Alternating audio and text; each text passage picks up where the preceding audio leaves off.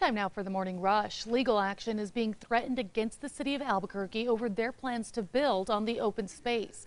The nonprofit Save the Elena Gallegos Citizen Committee says the lawsuit is meant to stop the city from building an educational center. The organization argues the plan would be directly violating an agreement from 1982 that prohibits development in the area. A 17-year-old is in custody after police say he shot and killed his mother's boyfriend. Police say Saturday afternoon, Ruben Benavides and his father went to La Tierra Apartments where Garcia Guzman lived. Police say that's where Benavides shot Guzman, who died. Benavides is now being charged with an open count of murder and tampering with evidence. Police are still investigating what may have led up to a deadly shooting. APD says they responded to a ShotSpotter activation and a 911 call at a house party near Pat Hurley Park early Sunday morning. A woman at the party had been shot and later died. Police have not said if any arrests have been made or if there are any suspects. Zoe. And we are looking at a really nice afternoon ahead of us after some rain and snow fell across the south yesterday. Temperatures today will be in the mid to upper 40s. Plenty of sunshine, very seasonable for this time of year. Stephanie. Hundreds of lives will be saved thanks to a record-setting attempt at collecting donations. 148 people signed up for yesterday's blood drive at UNM Student Union Building. In 8 hours, they collected at least 125 units of blood that they say will save 375 lives. Last-minute shoppers are finishing off their lists with an Albuquerque tradition. The 6th annual last-minute Navidad Mercado was put on by El Cante, a community space dedicated to local art and culture. Attendees also got to check out food, a photo booth, and music.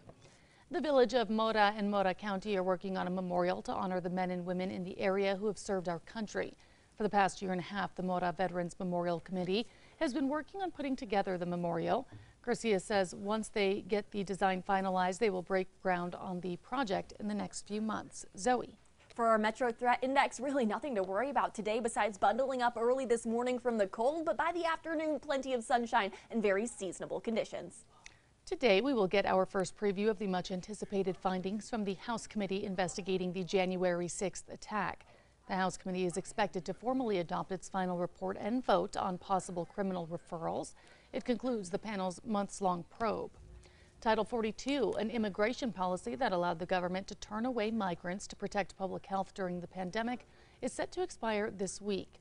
The Biden administration released a plan for the scheduled lifting of Title 42. It includes adding more resources to the border and warns of legal consequences for those crossing unlawfully. Zoe. Well, traffic maps are looking nice and clear this morning for our early Monday morning commute. Really nothing to worry about traffic-wise as Tracker is currently heading southbound near the Big I. And again, nothing to worry about besides enjoying that sunrise.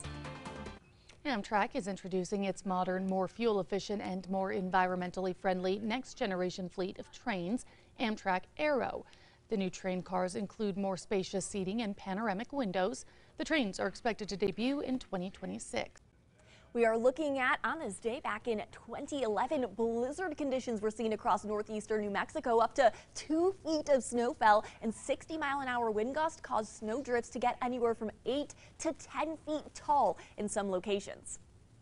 And now it's time for today's 5 facts. At number 5, you could soon see a very unique vehicle driving around Albuquerque. Courtney Ballou, the owner of Skatemania near I-40 in Juan Tabo, has a new ride. This roller skate car is one of only 16 ever made back in the 1970s. Now it's rolled into Albuquerque and it is here to stay. It's not just good advertisement for the roller rink. For Ballou, there is something special behind it. His father, who built Roller King back in the 80s, had a vehicle just like this growing up. At number 4, hundreds of lives will be saved thanks to a record-setting attempt at collecting donations. 148 people signed up for yesterday's blood drive at UNM Student Union Building. In 8 hours, they collected at least 125 units of blood. That, they say, will save 375 lives. They were trying to break the record for most units donated in New Mexico. The record currently sits at 147 units. Now, officials are still working on a final count of just how many units were donated. And at number 3, it's going to be a lot nicer of a day today compared to yesterday. Warmer conditions across the south, plenty of sunshine all across the state. You might notice a bit of a breeze, though, to the east of the central mountain chain. At number 2, more than a dozen people are filing a lawsuit against the city meant to stop the city from building an educational center in the Elena Gallegos open space. The educational center would be built specifically in the Pino Trail or the Cottonwood Springs trailhead. The grassroots organization says if the city moves forward with the educational center, it would be directly violating an agreement from 1982 that prohibits development in the area.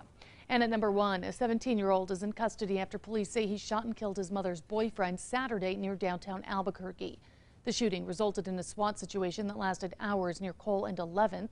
Police say Saturday afternoon, Ruben Benavides and his father went to La Tierra Apartments where Garcia Guzman lived. They kicked down the door of the apartment where his mom and Garcia Guzman were in, where Benavides shot Garcia Guzman, who died.